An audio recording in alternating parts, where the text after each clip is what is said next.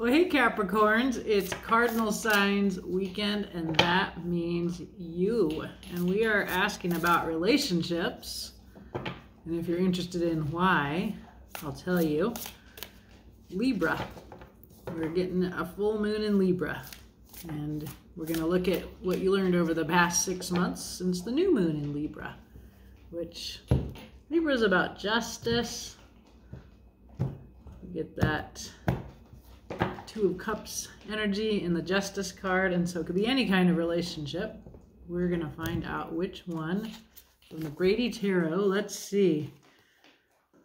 We are talking about a Seven of Wands. Power. It looks like a relationship with resistance involved. A battle.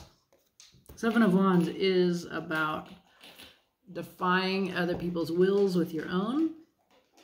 It has a lot of integrity to it. But here in this card, we actually see two old buffalo taking each other on the battlefield. So, Capricorn, what kind of relationship of power are we talking about for you? Let's see.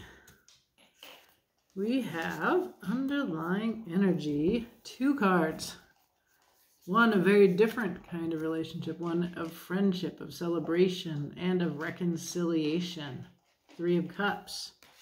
And then we also have a very uncomfortable Nine of Swords, or in this deck, arrows, anguish.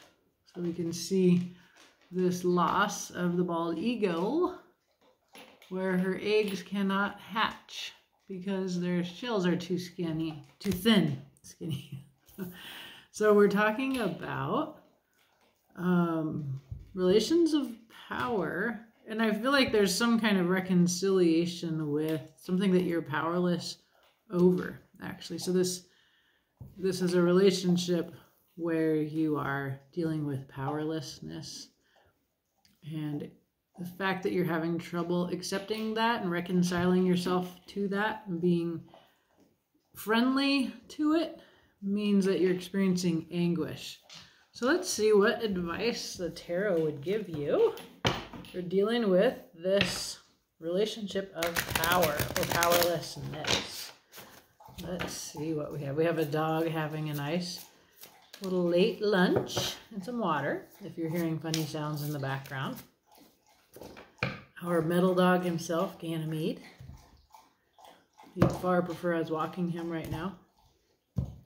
But I'm here doing your cards. Okay, so first we're going to ask, as I often do, what shall Capricorn release? Capricorn should release a Nine of Materials. So this is like you've been on your own. It's self-sovereignty. It is that you make your own, you supply your own needs. So that's not something... Those are things I want you to hold on to, but we'll find out. It could be somebody who is a Nine of Materials, someone who's really not available. So we'll keep looking. What should you embrace? You should embrace a loss. It's a Five of Emotions, a process of grief where you feel your feels. It's very, very painful. And then when you're done feeling that, you turn towards the new emotional beginnings that are also right there for you. So that's it does look like you're in a power struggle with somebody and you're having trouble with accepting that they're just off on their own. It doesn't have to be a partner. It could be like a child, an adult child of yours, or some other relationship, though, where you've been trying to resist an ending here. Okay, well, what have you learned in the past 6 months? So Queen of Materials, she is the queen who knows her own worth. So if you've learned that, that's wonderful. This will help you go through this process of acceptance in this relationship. There's also always something kind of confrontational about this person. So if in the last 6 months which we choose because 6 months ago we had a new moon in Libra, sign in part of relationships, also justice. So if you've been like confrontational, we can see how you're in kind of a power struggle. We'll find out more. What's hidden from you that the tarot wants you to know? There is a need to heal. Four of Voices. It's healing your mind. It's looking at your concepts and your ideas and looking at how they, you go alone and examine them. So there's some kind of idea here. It's obviously causing you anguish because that's the same suit, swords. The future for Capricorn is Two of Voices, trying to make a decision. So there's still difficult, this is again swords, your mind, truth. So there's a way that you're going to go. You can see the door there. You're just not sure which way you're going to go, which truth you will choose to follow. We'll see what we can find out going ahead, Capricorn. Okay, so underlying this, some really beautiful cards. Quite a bit. There's quite a bit going on beneath your surface, Capricorn. Well, good for you. Well, there is some kind of change of fortune. I don't know why I'm having this. Usually a Wheel of Fortune feels very positive for me. And we can see that it's turning towards beautiful Knight of Cups. We can see that there's a capacity to rise above your violence and to be your best self and to come from your heart here. We can see that there is some deep wisdom and some grace at handling the truth and at using the truth. We can see that there is true soulmate connection, celebration, friendship. And then we see a very, very painful ending, a Ten of Swords. And then this gets followed by a new beginning, a new emotional beginning, an Ace of Cups. So I see the Wheel of Fortune here. You've been favored, and now this pain comes in. But then the wheel keeps turning, and then there's a new emotional beginning. So it's coming into me as this, it's a long story here. It's a long power struggle. Strength being here makes me think about that, like that you've applied your will in this. You've been graceful and you've learned how to be honest and speak the truth. Like you've been yourself. You've been beautiful here. And then the Ten of Voices. It's like so dramatic and sudden. And then the wheel turning again. You know, yeah, it's a long story. I feel like it's at least a 6-month story. So let's find out. Let's clarify what's going on here with the Capricorn. So you need to release this Nine of Materials. It's coming in for me as somebody else, but let's see. Because I think sovereignty, self-sovereignty is not something to let go of. But let me see what the tarot says. Okay, so there's some dishonesty. So this could be a person who, in order to be autonomous, they're not direct. So there could be, let's see what else. There's a kind of emotional immaturity, but also kind of sweetness. The fox is sweet too. I always like that little fox. And then there's the conflict and the fighting. It looks that this really does look like a relationship where somebody is keeping the truth, somebody is immature emotionally, and there's a lot of fighting. And this has to do with a battle over self-sovereignty and autonomy within a relationship. and the fact that there's a Daughter of Cups, like it again has like, it's almost like a mom and a teenage daughter kind of energy here. And so this fighting this other person's self-sovereignty, it's like they're resisting something that really they have a right to resist.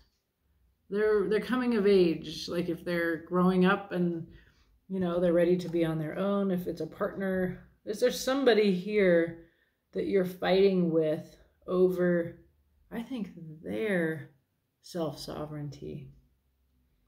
They're not telling you everything. They're immature.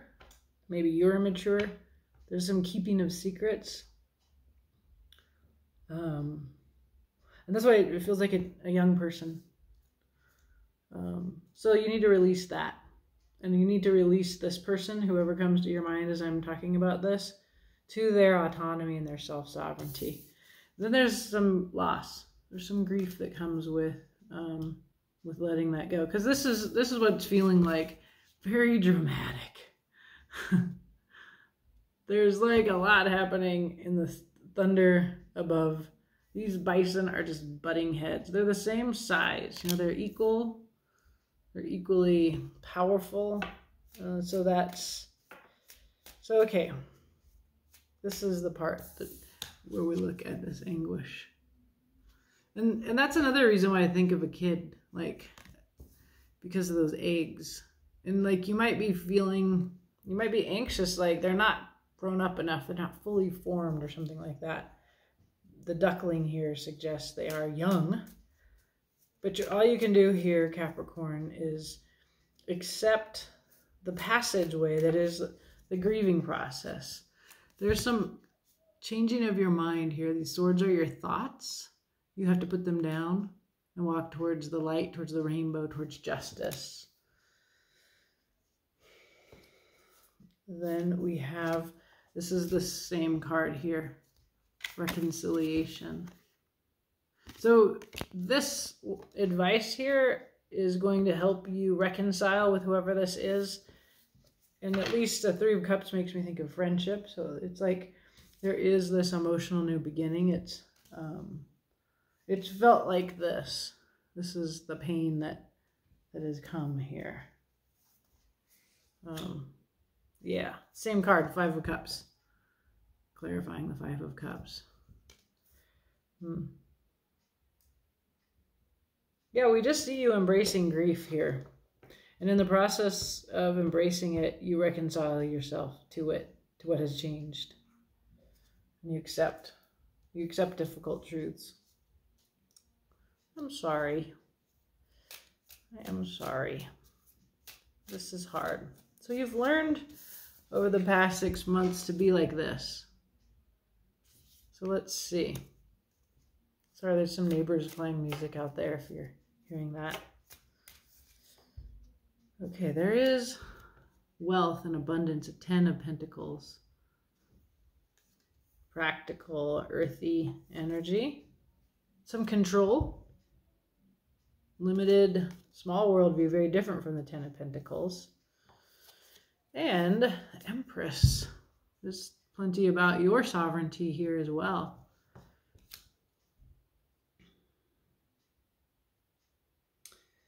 This is interesting as I'm doing these readings, like this is what you learned over the past 6 months. So you know what this is when I tell you about it, right? Better than I do.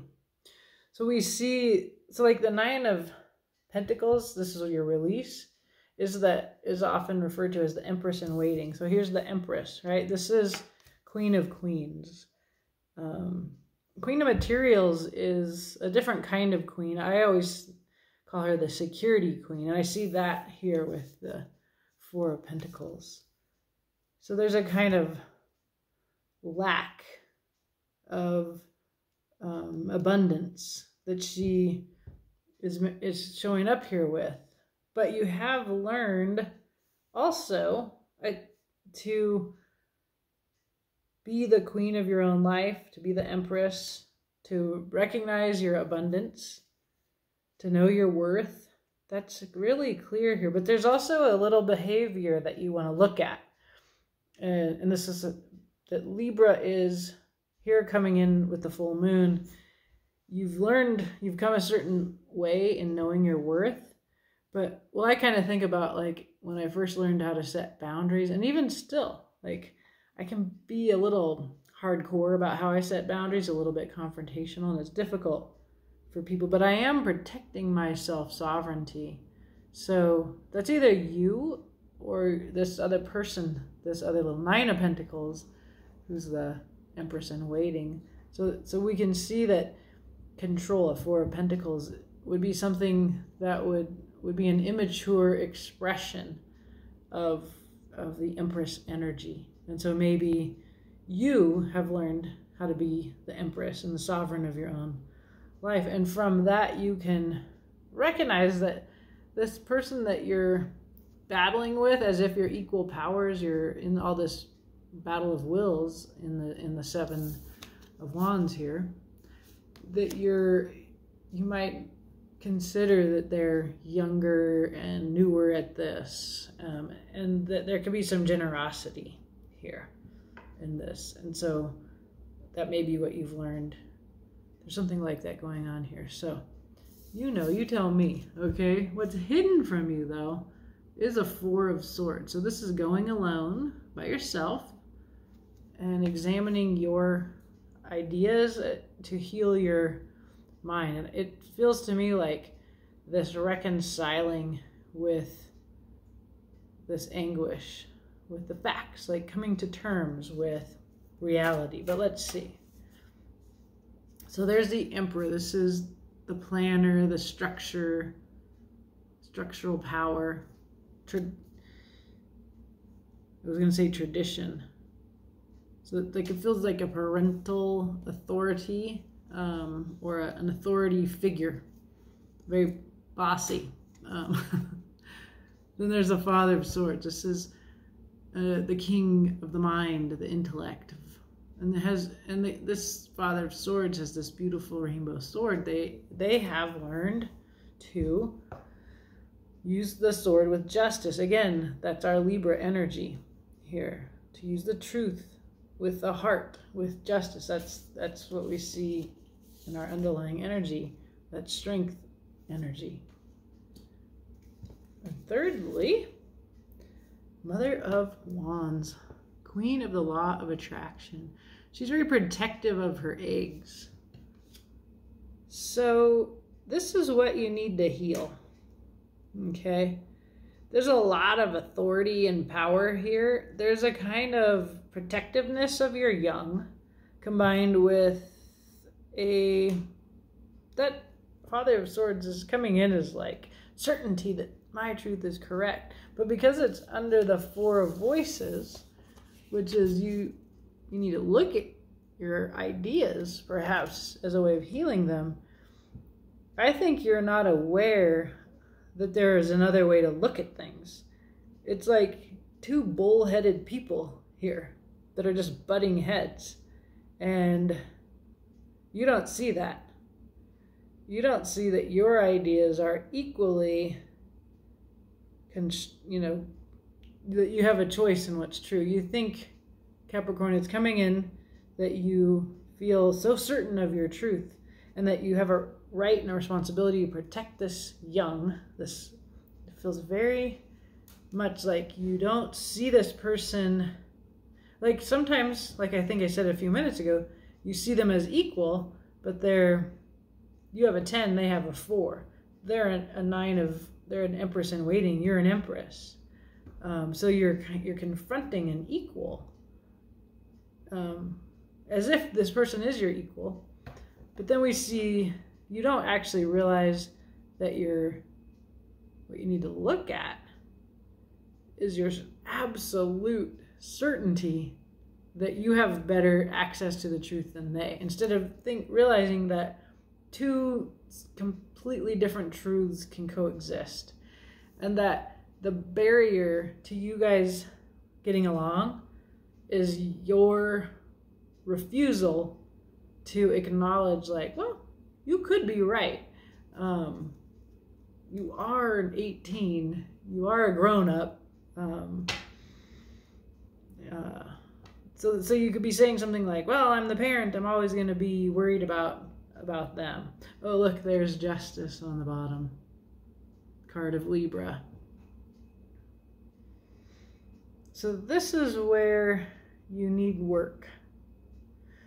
It's hard to shift into this because it's relatively new that you've had this clear sense of yourself and your values. And they're very earthly. They're very practical. Capricorn is earth sign.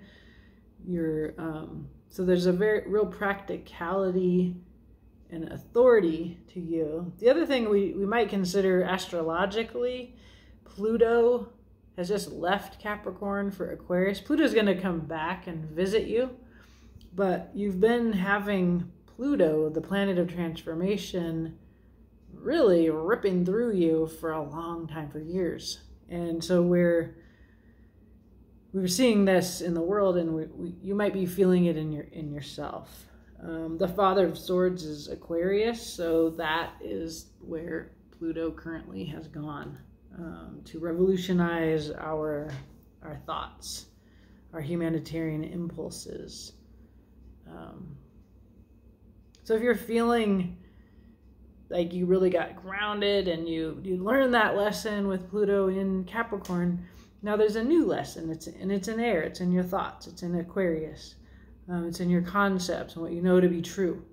And so it's like another way to look at this 10 of Voices is like, yeah, it feels like you have to let go of a relationship, but also you can see how it's the ideas, it's the swords, it's truths, that this is what is really hurting you. And when you let go of something, then you get this new emotional beginning, possibly with this other person, especially if they're your kid, or yeah, it's somebody you're having a battle of wills with. Okay, so in the future we see still a decision. Two truths are kind of, it could be their truth and your truth, right? There's just one truth. So one truth prevails. And then there's the two truths. Okay, let me see how we can read this. One more card. Ooh, 3. Mind and heart at odds. Very, very painful. That's so interesting. In the future, the truth is that this battle between you and this other person of what's right and what's true is just causing you pain. It's causing obsession. Yeah. We actually still see that in the future. We see a bunch of little things. Let's see. Good. This is good. So this is fellow cardinal Cancerian energy, the Chariot. A lot of momentum. This is coming in for me. A lot is like this feeling that there's this almost physical conflict of ideas and willpowers, and there's a need to change your perspective in the Hangman. You're going to be stuck here until you see something from the other person's position, is what I think. And it's going to take some work. You're going to have to do some work. It's not going to come easily. And you have to do this work like, I don't know what's going to happen. I don't know where I'm going to end up. It's about this 4 of Voices, what's hidden from you. You have to examine your truths. We're all doing it. It's coming up in all the readings. But it's not going to be quick. You're not going to be like, oh, boom, I'm out of the Hangman. You're stuck. Even though you're in the Chariot and you want to move forward with your willpower, then the Hangman's like, you need to do some work. And it's going to be work where it's like planting bulbs before a freeze, and then the snow, and then are they going to live? Like there's not certainty. And then we begin to see that you can work well with others to make something real in the world. You can see that rainbow color. That's that color in this deck of justice, of finding the new perspective. It's less black and white. It's stark and more into the spectrum of color and the spectrum of possibilities. And there you are. You have the one truth. There, your young one is. It's a young self or a young person in your life who has that truth, an open-mindedness. So this, the possibility lies ahead. And what these cards want you to know is they don't actually think you, Capricorn, are going to be convinced by this reading to change your mind. They see you in the future still locked in this kind of battle. One idea must eclipse the other. And then it's very painful.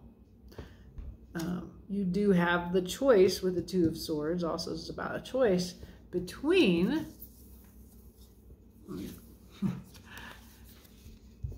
reconciliation and friendship and love and anguish with the eggs broken. It's like a broken relationship. So